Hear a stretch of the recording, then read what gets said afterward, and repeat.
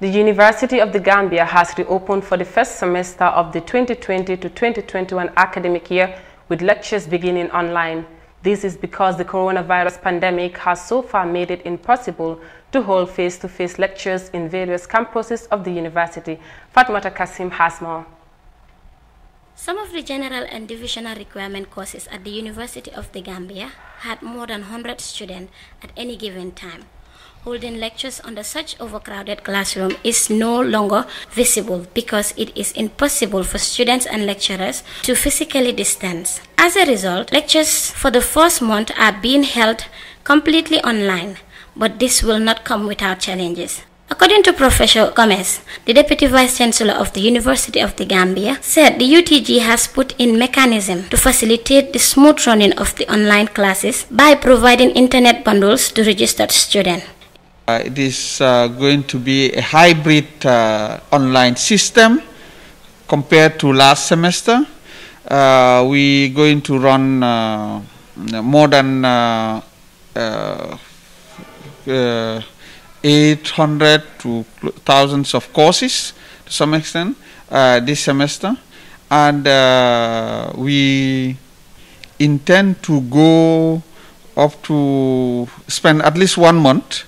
After 1 month, we're going to recall some courses, some lecturers and students to come and continue through face-to-face, that is on campus. But these are going to be the courses that need practicals, and so that they will do their practicals on campus. Okay, and then the venue would have been identified, because by that time we would have known the exact number of registered students, and then from there now we take it up.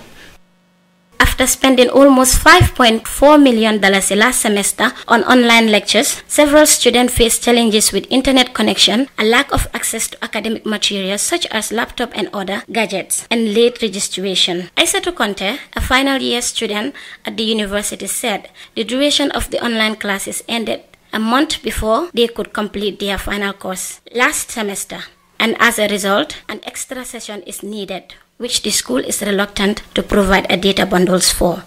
Facing challenges since day one up to date, because looking at it, I finished last semester, and one of my courses I supposed to do exams during this semester, but we have a 1 month session before we go in for the exams.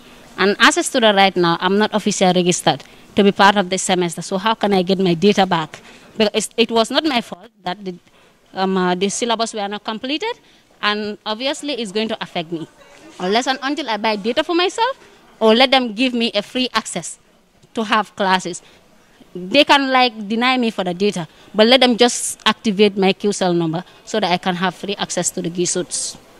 Enrolling without having an idea of the online classes, Mamadou Khan, a freshman, hopes that the online classes goes well, since this is his first time having to attend such.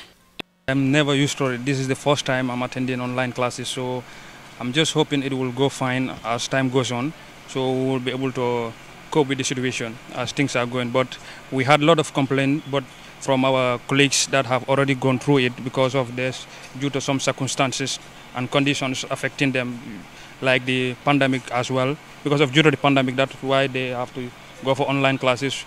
So we are not having interaction with the lecturers, so it have to be on online classes. And the situation, I don't know how it works, so I'm just ambitious to know what things will be. So I'm waiting to see.